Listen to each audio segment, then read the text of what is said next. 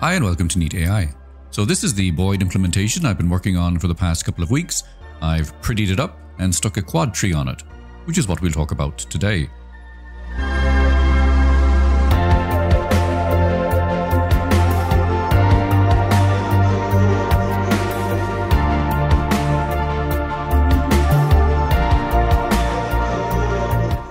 The thing about boids is that you can never have enough of them. You start with 10 just to get things going and code up the basic interactions. Then you want 20 to see more detail, then it's 50, then 100 to get a decent sized flock. Then it's 200 because of course you want multiple flocks, throw some predator boids and object avoidance into the mix, and you're up at 400. Then you'll want 1,000 and before you know it, you'll be watching YouTube videos of 1,000,000 boids flocking about in 3D. But realistically, on my old PC, if I can get a few hundred running smoothly, I'm quite happy with that.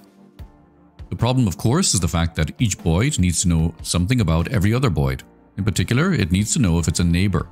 And to do this, it needs to check in with every other boid, effectively asking how far away you are and checking if it's within a predefined distance.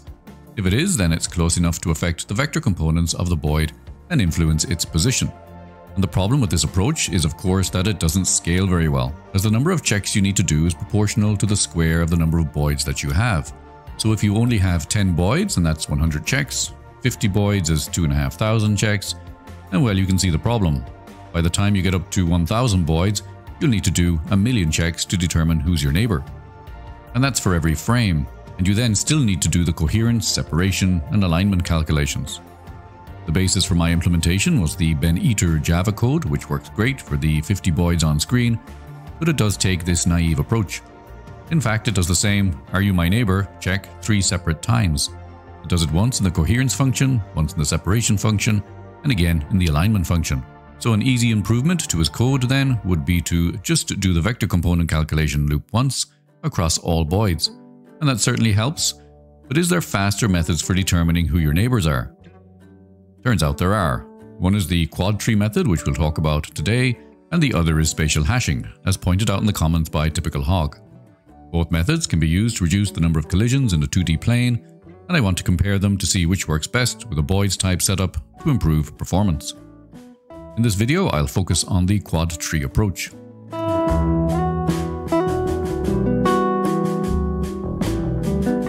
So what is it and how do we use it in boids? Well, essentially it's an object for storing data. Running now on screen is an object capturing the locations of circles and storing that data in a node. The node has a predefined limit, which I've set to 5. And as each node reaches capacity, it branches and produces 4 offspring. Each of the offspring nodes will also have a capacity setting, and once reached, they too will branch and produce 4 offspring of their own. And this continues recursively subdividing into 4 quadrants until all data points have been assigned to a node. A side-on view makes it a bit easier to see what's happening. As I add circles to the tree, they are added to the top level node until its capacity is reached. As another circle is added, the top level parent is forced to branch into 4 new quadrants, each of which also has the same capacity as the parent. All nodes have width and height dimensions and have the ability to split.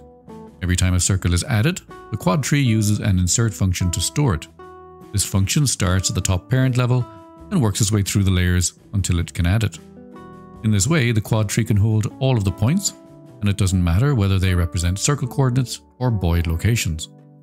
And what you end up with is an object that you can pass a range to, normally in the shape of a rectangle or circle, and it will return an array of indices to points that exist in that range.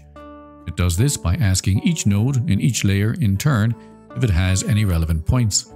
If it does, then they get added to the returned array.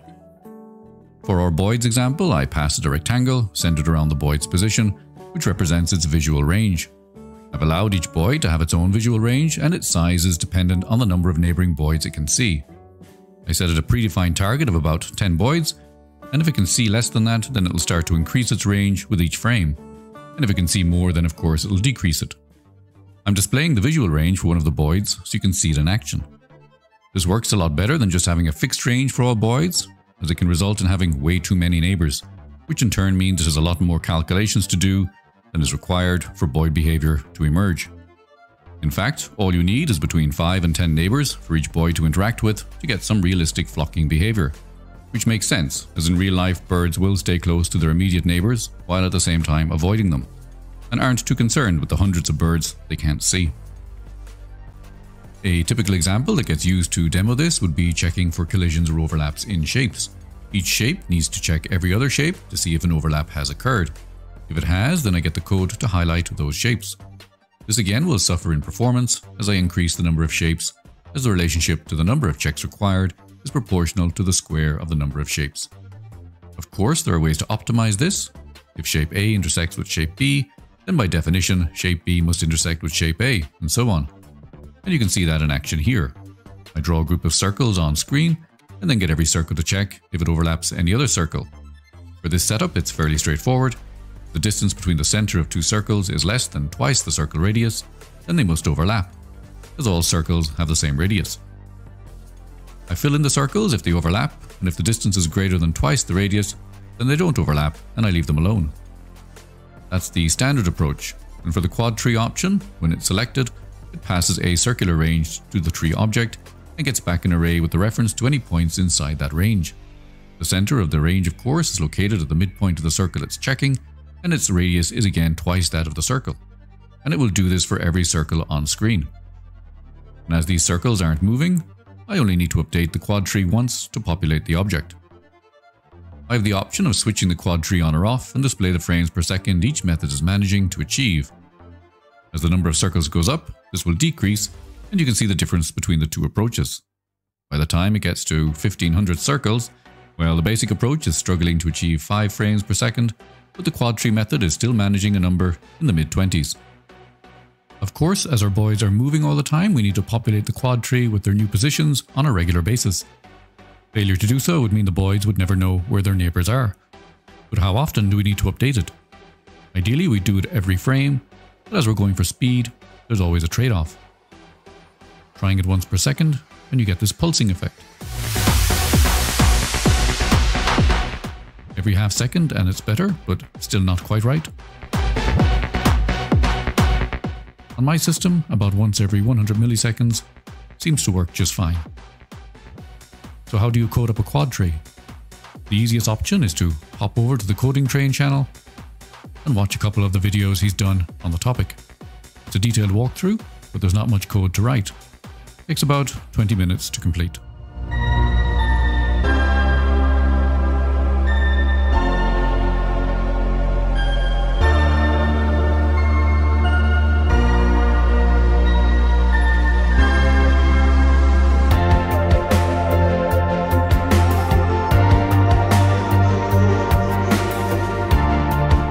So that's it for now.